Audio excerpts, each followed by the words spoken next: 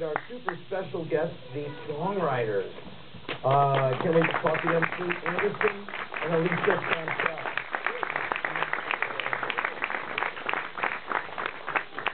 All right, I'm going to ask my questions, but you guys get ready. Roy, I got to start with you because we got to start with the beginning. I always like to start with how these things even come to be. Of course, we know the success of Frozen. This project, it's a 20-minute adventure.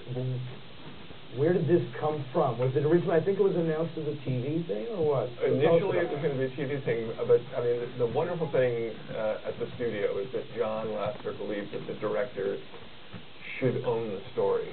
And initially, John went to Kevin and Stevie with an idea for a Christmas special, and they can tell you a little bit about that. We've already done about 15 Christmas specials. Feels like I think he thought that maybe we might do okay with it. So. Yeah, John's only real, really ask of us. The three of us met and talked about it, and obviously we wanted it to be something. We wanted to tell a story that was an opportunity to say something that would have some resonance to it. Hopefully, we knew what that was going to be at the time.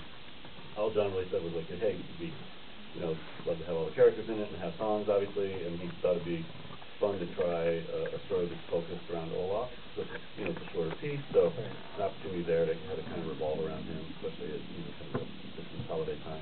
Now, you guys worked on it, we're going to go back to that in a minute, but how did it become theatrical? That's my question. And if it did, and when it did, was it upped? Or is this what the TV? I mean, I just want to get an idea. Yeah, we actually presented this. We had an international marketing forum up at Pixar about a little over a year ago, maybe. They do those things a couple times. Yeah, and we brought the television special, which is what we thought it was going to be, and just to share. It was just a FYI. Here's what we're doing. Tell your people out in the field. Literally, right afterwards, they had a breakout meeting and came back to us that afternoon and said, hey, we're interested in actually taking this to the big screen. And we were kind of blown away because we did not expect that. The difference between this is probably about a minute longer than what the television version would have been. We had to go in. Fortunately, it was kind of structured in such a way that really we only needed to do a little patching to kind of get time. You had to pad the commercial breaks. Yeah, we had to pad the commercial breaks, but a couple of commercial breaks were so clean in terms of cuts that they worked, and then a couple we needed to fuss with. I didn't notice the commercial breaks, but yeah, that's perfect. But the animation is so theatrical. It's so perfect, and actually, I think it's I was going to say it looks even more. The theatrical quality character animation is really good, and kind of another step further, I think. And I'm going to get off the TV aspect of it, but would it have been this good on the TV budget, or was it? Yeah, everything was different. Yeah. A lot of the same animators that worked on Disney.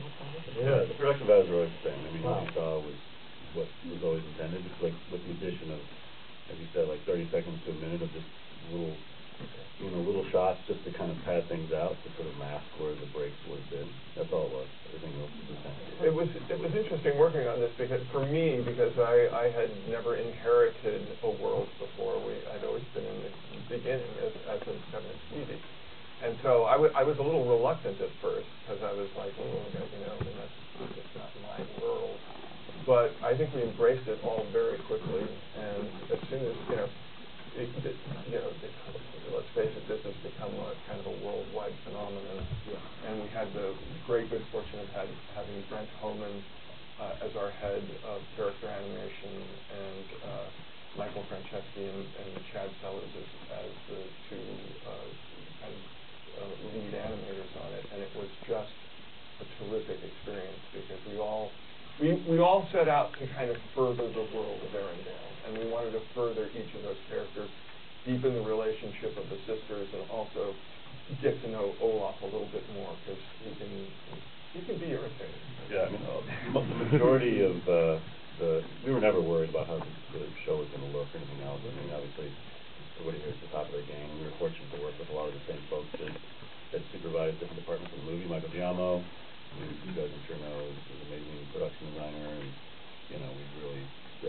actually got to work with him, on the project, so that was great. I mean, it's talk about learning from somebody who knows their craft. And so, yeah, and I think one of the things that we were excited about, not to get too specific, but the fact that a lot of it takes place at night, we thought was really cool, because that sort of lended a really certain mood to it, to the color palette, and, sort of a romantic kind of quality that really reminded me of growing up in the Midwest, Christmas Eve, and driving to our farmhouse in the snow, and, and it was really evocative of something that I really liked. The story, the idea of traditions, I thought that was kind of brilliant, really, because it's a great way to bring everybody together, and yet everybody's got so much variety in that. Could you talk to that a little bit about how you even got to that aspect? Yeah, just to talk, because John asked, like, hey, take a look at Olaf and see if we can center a story around him, right? And immediately, I think both of us were like, okay, it's going to be challenging because he's designed very specifically as a supporting character.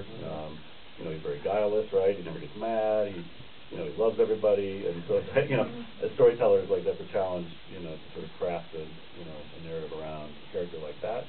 But I think when we leaned into the idea that he was kind of a child, and, holidays, Christmas, that kind of was sort of a wide-eyed innocence, that was really helpful, right? And then, yeah, the fact, like you were saying, that he was newly minted, he'd only been alive for like 6 months. We're imagining this would take place about, the first holiday after the original movie. So yeah, he would never have experienced any of this before, so this is all brand new to him. So we thought that was kind of a cool thing to play with, like, again, like you're saying, like looking at it through the eyes of a child, like, what is this, So. And we talked about, we had an early meeting early on, which would be nice. I sort of pitched a handful of ideas, to John, and said, I said, oh, here's some different ideas, just, kind of lots of different shots in dark, some of which were very silly and strange, and we had a board up that, had, traditions essentially. It was we got one of the Norman Rockwell painting, Thanksgiving, and image of my wife and my son baking Christmas cookies, and, you know what I mean, just sort of things to really sort of remind you of what that could be. And John, I think to his credit, always dialed right into the emotional core of something and recognized that was a really relatable thematic foundation. And especially the marriage of a character that doesn't really have any traditions with the idea of traditions itself. That was interesting. Well, also that Anna and Elyssa, again, I mean, like you see in the show, is that they haven't been together in so many years. So we thought, they wouldn't really have any traditions if they did, and they wouldn't really remember them. So we're like, oh, okay, so we have the 3 main characters that have this dilemma. So we're like, that seems like the way to go, and that's how John looked at it as well. I love that everybody in town accepts Olaf as a thing. I know Olaf first. I'll be talking snowman. Right. He's been walking around. That's within the 6 months of the last movie, they've all come